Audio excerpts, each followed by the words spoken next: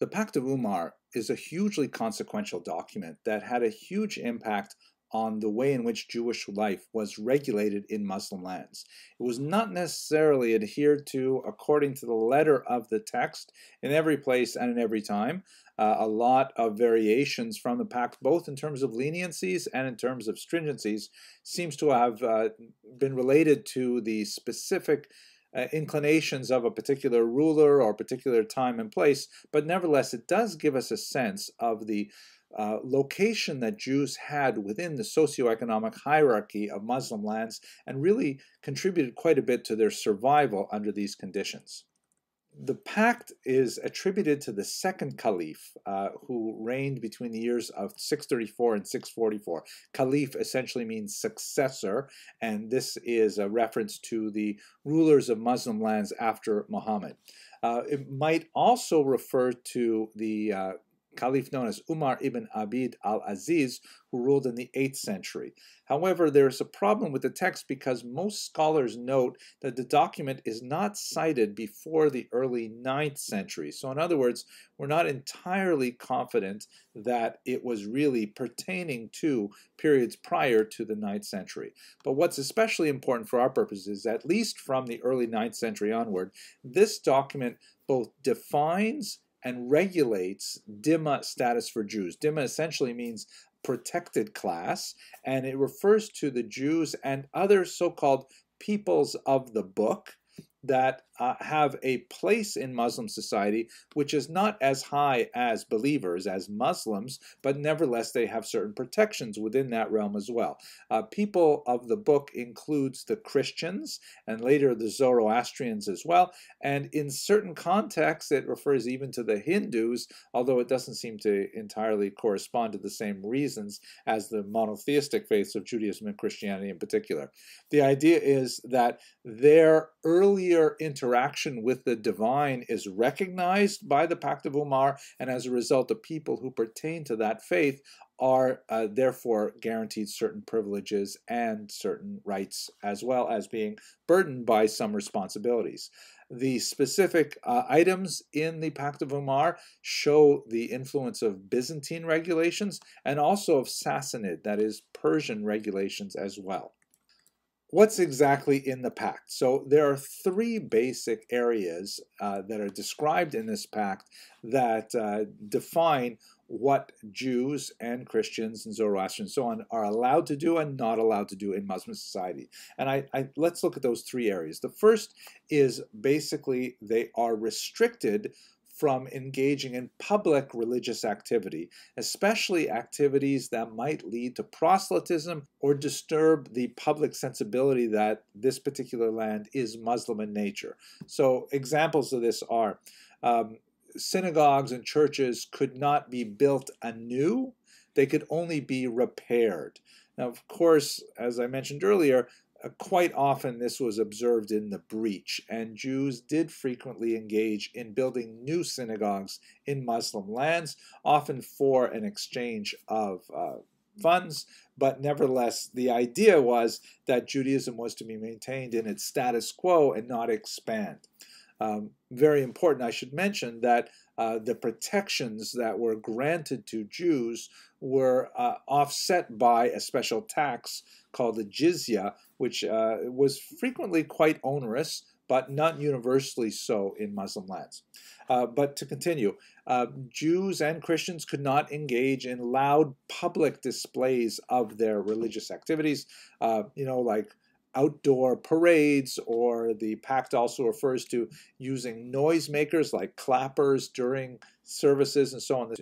This was perhaps more relevant to Christian activity than Jewish activity, but the holiday of Purim, of course, does involve the use of noisemakers. These kinds of things were prohibited by the Pact of Umar, obviously for the purpose of not attracting Muslims to features of the non-Muslim faith. So in other words, Jews could preserve and observe their own religious activity, which is of huge value to the Jews, but they have to kind of like constrain it to make sure that it doesn't impinge on the religious sensibilities of the dominant population. Jews were particularly happy about that and very pleased to accept it in the sense that, Jewish practice was protected. Secondly, a range of small symbolic discriminatory practices and social distinctions. For example, Jews were not allowed to bear arms, to carry a sword, to wear certain colors or certain types of clothing that were associated with Muslims. In fact, they had to wear distinctive clothes that set them apart from Muslims. Again, quite often these practices were simply ignored or bribed out of existence. Jews could not ride with saddles, they had to use bareback. And whether or not these rules were enforced really depended a lot on local conditions. So the idea, though, however, is that while Jews were a protected class, the Dima, nevertheless they were a subjugated class at the same time. But overall, fairly limited restrictions on things like economic activity, so on the whole positive. And third, certain preferential support for Muslims, both in terms of financial support, for example, in the jizya, but also in, maintaining Muslim travelers. Jews were required, for example, to extend a certain amount of hospitality to Muslim travelers. They were prohibited from engaging in certain economic activities like the sale of alcohol, which of course is prohibited in Islam. And then there were, things like they could not build their houses taller than Muslim houses. The same would apply of their religious structures as well. So there's kind of like put in place another reminder that Muslims were the dominant population and had superior rights, and Jews and Christians and so on were a subordinate population. Again, protected, and this is something that Jews really appreciated. It allowed for Islamic lands to achieve the status of being a Rechtsstaat, a society governed by law, because the Pact of Umar at least defined areas where Jewish activity was protected. The implications are huge because this meant that Jews could rely on certain structures being in place for their maintained activity. It's true that there were at least symbolic placements that kept them in a second-class status and theoretically prohibited them from expanding in size, building new synagogues and things like that. But by and large, these things were not especially strong prohibitions to their advancement. What I think is especially interesting is to contrast the Pact of Umar with the doctrine of witness that we discussed when we looked at the Church Fathers, because this provides us with a kind of point-counterpoint that illustrates the difference of Jews in Muslim lands as opposed to Jews in Christian lands. Jews in Muslim lands had to recognize their subordinate status, but nevertheless had a tremendous amount of freedom within those boundaries.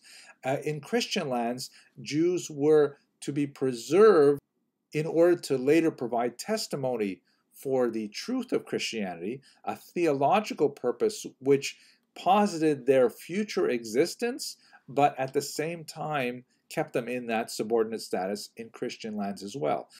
So ironically, the Pact of Umar is kind of like the Muslim version of the doctrine of witness that had very similar socio and economic implications, and we'll have to see in the next few lectures exactly how that played out within Muslim society. In the next lecture, however, we're going to go to the continent of Africa to look at the fascinating and not well-studied history of African Jews, and much of this takes place within the Muslim orbit.